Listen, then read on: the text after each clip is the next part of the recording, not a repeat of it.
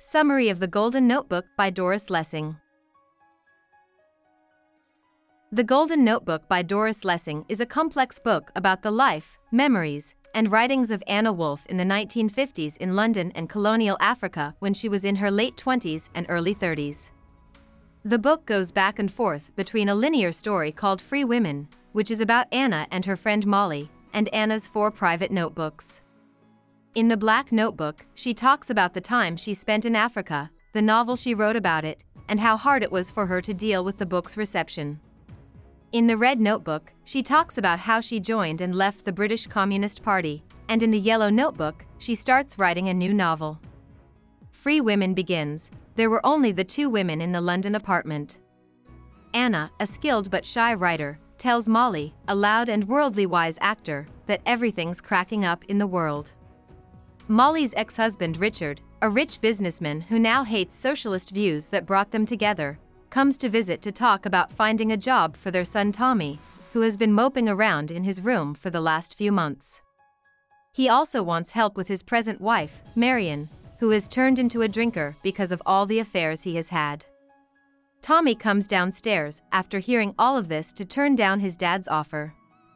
Anna talks to Molly about how she's losing interest in writing another book, how Richard tried to have an affair with her, how their communist friends are doing, and how she can't get over her married ex-lover Michael. The story jumps to Anna's 4 notebooks, into which she has divided herself. The Black Notebook starts with a summary of her first popular book, Frontiers of War, which she still thinks is not good enough and is naive. It then goes into the events that inspired the book. Anna decides to stay in occupied Central Africa during World War II, where she meets a diverse group of white socialists. She spends her weekends drinking with them at the Moshope Hotel and ends up in a long, sexless relationship with the German refugee Willy Rod. The affair between George Hounslow, a white Rhodesman, and Marie, the African wife of the hotel cook, was the inspiration for her novel. However, she changed George into a version of the charming, cocky, Oxford-educated pilot Paul Blackenhurst, with whom she runs away on their last day at the hotel, the day before he dies in an accident on the airstrip. Molly was already an involved, if critical, member of the British Communist Party when Anna asked her to join. This is where the Red Notebook starts. Anna remembers how uncomfortable she was with the party's ideas and with the growing proof of the Soviet Union's horrible crimes against political activists.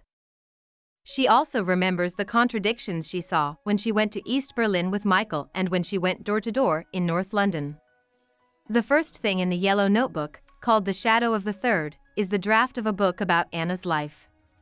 Its main character, Ella, works at a women's magazine where she answers letters from readers that her boss, Drive West, doesn't think are good enough for his advice section. She is also writing a book in secret about a man who makes all the necessary plans for his death before killing himself because he realizes, that's what I've been meaning to do. Ella has an affair with Paul Tanner, a therapist. He starts spending every night at her house, but he also has affairs with other women and ignores his wife. He loses interest in Ella's work over time and makes it clear that he is just having a one-night stand with her. Ella is heartbroken when Paul moves to Nigeria out of the blue.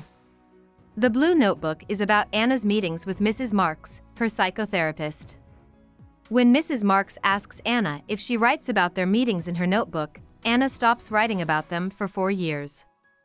Instead, she collects newspaper articles about them.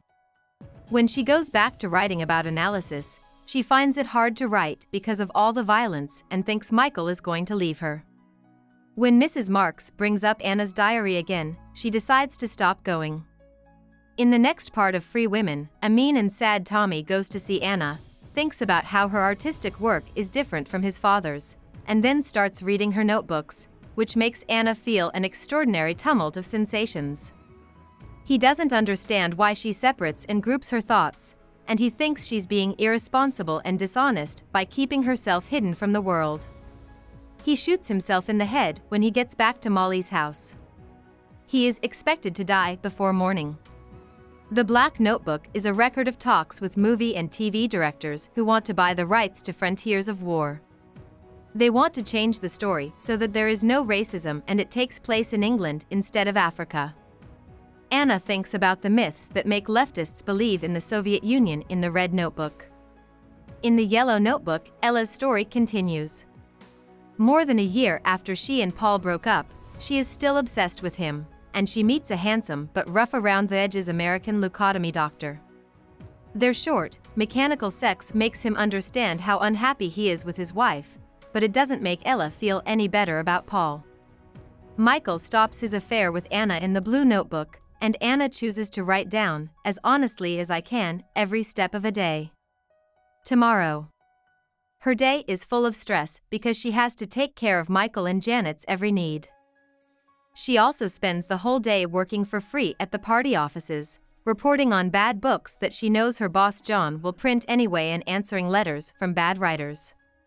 When she realizes that she can't change anything and that her work doesn't matter, she quits. She puts Janet to sleep and enjoys making dinner for Michael, but he never comes, which shows that their relationship is over. This whole text is crossed out, and she rewrites it quickly, calling it a normal day. In the third part of Free Women, Tommy escapes his attempt to kill himself, but he is left blind. He moves back into Molly's house, and as he spends all his time reading, writing, and talking with Marion, he starts to take over. Anna goes to see Richard, who goes on one of his usual sexist rants. She feels like she's starting to crack up on the train ride home, where she has to deal with the new friendship between her boarder Ivor, her daughter Janet, and Ivor's lover Ronnie, who doesn't pay rent and is soon kicked out of the house. Anna writes about a pigeon hunting trip she took in Africa in the Black Notebook. She also talks about her friendship with James Shafter, an American writer who got to the top of the literary world by making fun of other writers. Anna talks about a year of frenzied political activity after Stalin's death in the Red Notebook. At the end of that year, her fellow communists came to the conclusion that the party was rotten in a way that couldn't be fixed.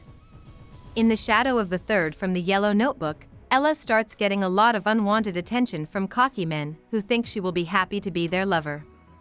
She decides not to let men contain her desire and starts planning short stories to make sense of her problems. The Blue Notebook keeps going back to a long thought about psychoanalysis. Anna feels like the record of facts in the Blue Book isn't a true reflection of what she's been through, and she feels like she's losing the ability to say what she means with words. She talks about a repeated nightmare in which a figure takes joy in spite. In the fourth part of Free Women, Anna tells Marion, who has been caught at a protest, about the old rebels she met in Africa. Anna has a dream that a movie is being made at the Moshopi Hotel, which makes her understand that all of her memories of Africa were probably not true. At the end of the Red Notebook, there is a story about a teacher who believes in communism. When he goes to the Soviet Union, he learns that no one will listen to his advice. The Yellow Notebook stops Ella's story to write down ideas for 19 short stories or books, most of which are about men taking advantage of women. Janet goes to boarding school, and Anna has nothing to do. This is where the Blue Notebook picks up. She takes in an American writer named Saul Green, who is as sensitive and smart as he is selfish and rude. Because of Saul, Anna starts to have a lot of anxiety. Their relationship goes back and forth between peace and anger, political discussions over coffee and explosive fights in the bedroom. Anna's jealousy over the other women Saul sees and her choice to read his diaries only make things worse. Both of them say that the other person and themselves are crazy. Anna finds out that there are more than one Saul and more than one Anna, and she also starts to see parts of him and herself in each other. Anna starts to see the floor and walls move, and she goes back and forth between different thoughts and selves. One day, Saul suggests she start writing again, but she says she can't. She buys a pretty golden notebook, but Saul tries hard to take it for himself. Anna goes to the golden book by herself. She has a dream about Saul as a tiger, and as she thinks about her past, she learns that an invisible projectionist is playing it all back for her. Of course, this is also Saul, and they both understand that they have become a sort of inner conscience or critic for the other. She plans a new story about free women for the morning, and Saul tells her to start writing. In their last days together, they give each other opening lines. Anna gives Saul the image of an Algerian soldier on a hill, which becomes the first sentence of his successful novel. Saul gives Anna the dull sentence, "The two women were alone in the London flat," which becomes the first sentence of her second novel, Free Women. Free Women is not an objective account of Anna's life as she wrote about it in her notebooks, but a fictionalization of the notebooks.